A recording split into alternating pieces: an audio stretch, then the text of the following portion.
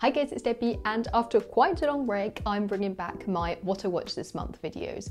January started off as what appeared to be a boring month and then quickly revealed some very interesting gems, and I managed to cross off quite a few titles from my watch list. One film that had been sitting on my watch list for many years is Coherence, and I'm so pleased I finally watched it. I loved it. Coherence is a film created on a very low budget, in a pretty limited setting, and mostly draws its beauty from its mind-blowing plot. Without spoilers, a group of friends get together for dinner, but as the evening progresses, more and more weird events occur, and as they try to figure out what's going on, their situation spirals out of control with a pacing that keeps you glued to the screen until the very end. When this film started, I wasn't sure where it was heading, as it looked like nothing surprising was going to happen, but then with just one sentence, everything changes and you're glued to the screen until the end. Another film I was curious about is Barbarian, and I'm going to admit it. It was because it's a horror with Bill Skarsgård. You can't turn that offer down. In Barbarian, a woman turns up at her house she booked on Airbnb, only to find out that Bill is already staying there, claiming he's also booked for the same dates. So you already have this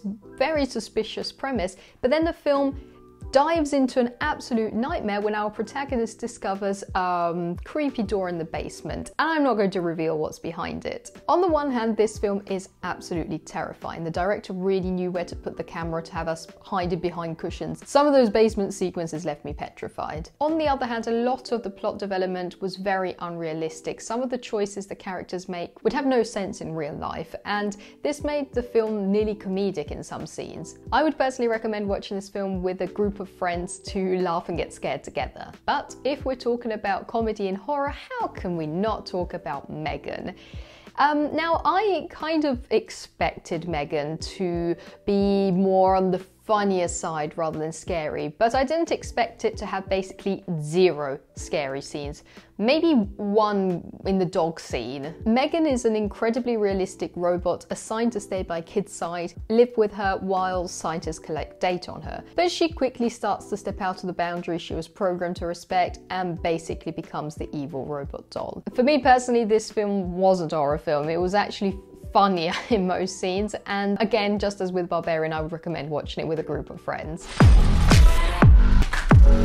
The other horror film I watched this month is Necromantic, a film which made me seriously come to the conclusion that I should start to limit the amount of messed up content I watch, especially late at night, because I think that subconsciously, deep down, it does affect me. For example, this is a weird 80s German movie about a couple who enjoy doing it with the dead, all in full detail. And when I was staring at the screen of my computer dead-eyed at midnight, I think I realized I might have to stay clean for a while. I didn't manage to commit to this right away, and I followed this film by Favolacce, an Italian film which is so gut-wrenching that the narrator himself apologizes for how sad the story is. The premise of the film isn't that depressing. As a matter of fact, you're kind of left wondering what all the buzz about it was, as you're basically just introduced to different families living in the outskirts of Rome, often not in the best socioeconomic conditions. But then it all gets darker and darker, ending with what is probably one of the most gut-wrenching scenes I've seen in years. So after this, I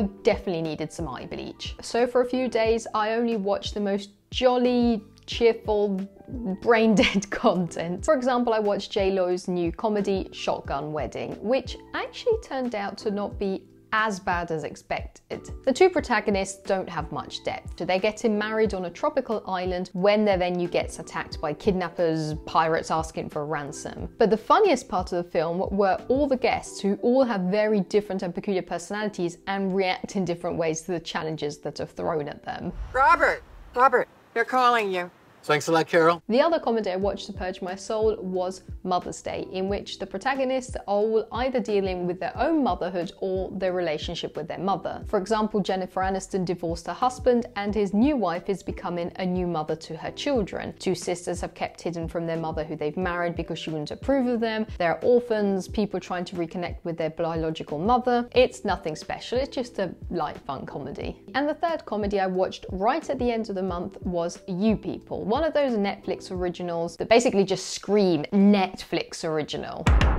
In this film, Jonah Hill is dating a woman who comes from the most different background from him as possible, and they have to deal with their differences and, most importantly, their respective families. For example, Eddie Murphy plays the overprotected and suspicious father who's always putting Jonah Hill's character to the test, and Jonah Hill's mother is one of those white women who are basically trying to prove as much as possible that they're not racist, making it much worse. The premise to this film is funny, but it's also nothing new. For example, I enjoyed much more films like The Big Sick. Also, most of the comedic scenes were set up in a pretty predictable manner. And I think the cherry on top of it all was the forced editing in the scene in which Jonah Hill has to play basketball. Speaking of Jonah Hill, I rewatched The Wolf of Wall Street, a film I have watched so many times but which never fails to entertain me. It's the true story of Jordan Belfort, who made millions in all the most scammy ways on Wall Street and enjoyed his money in the most wild ways. There's not much that I can say about this film that hasn't been said already. It's really entertaining while also showing how money really is one of the worst drugs out there. I also watched a couple of documentaries this month. The first one is one you might have seen drifting around YouTube, What is a Woman by Matt Walsh, who is known online for his often very strong conservative takes. This documentary is interesting because he decides to meet the people who are at the opposite end of his on the spectrum of view, like doctors who perform gender confirmation surgery,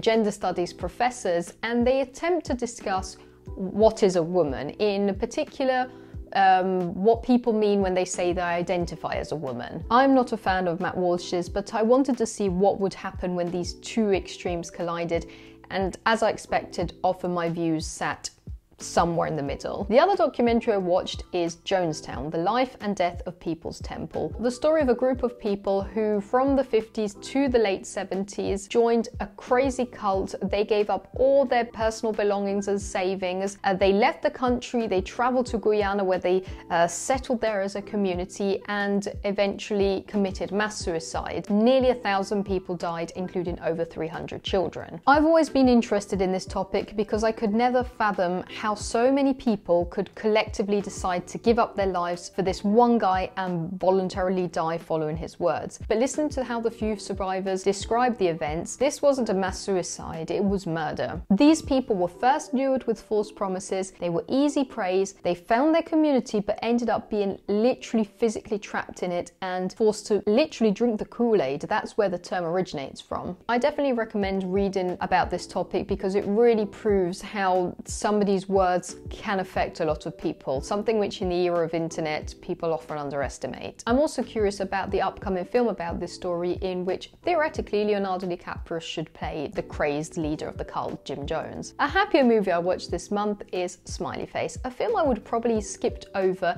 if Carsten Runquist hadn't spoken so well about it.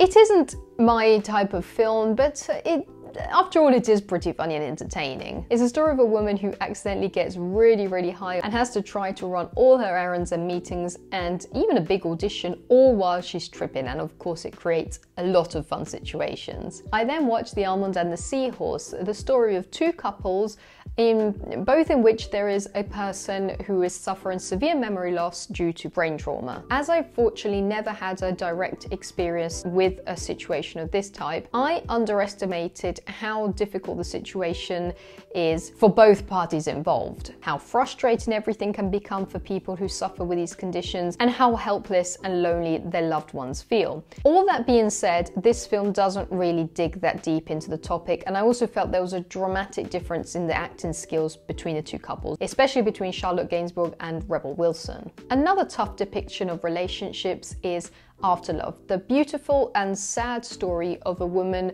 who suffers the loss of her husband. But while going through his belongings after his death, she discovers a big secret she never knew was going on just a few miles away in France. To give you some context, the film takes place in Dover in England, which is very close to France. It's just a short ferry trip away. So our protagonist sets off to find out what was going on over there, and I won't tell it to not spoil the film, but I will tell you that it's a very deep analysis of love in a manner which is rarely depicted on screen or talked about in real life. I then watched Our Little Sister by Hirokazu Koreda, who is well known for his depictions of families, let's put it like that. For example, he directed Shoplifters, about a family who basically kidnaps a kid from an abusive family with the mindset that they are helping that kid. Or Like Father, Like Son, about two families from very different backgrounds who discovered their kids were swapped at birth. Or Broker, about people trafficking babies left given up for adoption. So he always covers these different aspects of family life. And this film of his that I watched, Our Little Sister,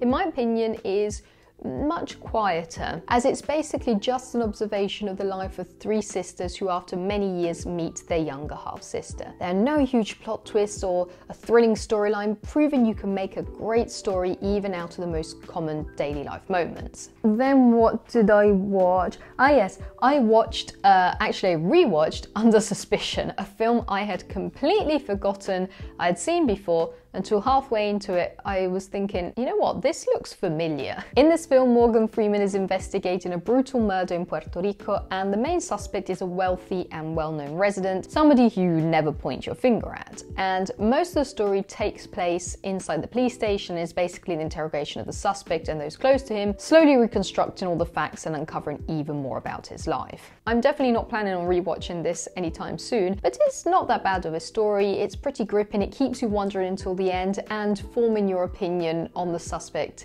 as the plot progresses. I then watched The Upside, which, if I'm not mistaken, is the remake of a French film. It is the story of the relationship between an incredibly wealthy man and his new carer. In this American version, the two are portrayed by Bryan Cranston and Kevin Hart, and their work relationship becomes friendship, and many interesting topics are covered as the two come from completely different backgrounds and end up helping each other out. I pretty much enjoyed this film. I have not seen the original one, but I've heard it has some great reviews, even much higher than this remake. I also watched Brick, one of Rian Johnson's first films years before Knives Out or Star Wars. Now, either my brain is slowly rotting away, but I really struggled to keep up with this film. Basically, it all starts with a phone call a guy receives from his ex-girlfriend in which she is clearly in distress for some reason, and this leads him to investigating more and more about it and uncovering all sorts of weird things, from high school drug dealers to murders. But for some reason, I just couldn't manage to keep track of everything. Please let me know if you experienced something similar. But in any case, you can definitely see how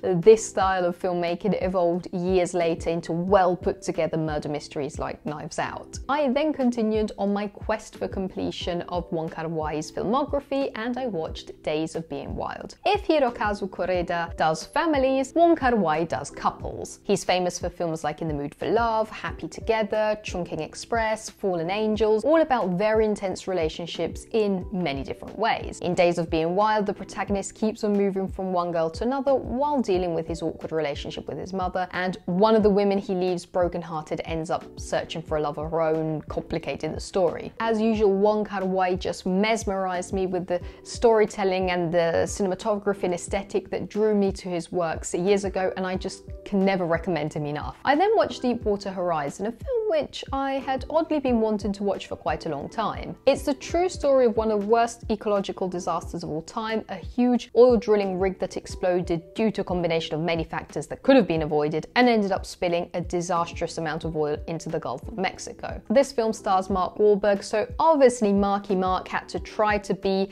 the exaggerated hero wanting to save the day and save everybody, but I was more interested in seeing a full reconstruction of how all the events happened. I think that's about it for the month. I watched only one short film this month, Raintown, a Japanese anime by Hiroyasu Ishida, who is the director of Penguin Highway. In Raintown, a kid walks around a rainy town where everything is wet and damp and where it just rains all the time non-stop. And she explores this town with a peculiar figure she encounters on the way. I've been watching many of these anime shorts recently because every time you get a taste of different styles, different narrations, and I love how they manage to create a really engaging and interesting storyline in just a few minutes. But with that, we have reached the end of today's list. Of course, I would love to hear what you watched this month, as well as what you thought about the titles I mentioned today, so make sure to leave a comment down below. I hope you enjoyed this video. If you did, make sure to subscribe, give it a big thumbs up, and I'll see you in the next one. Bye.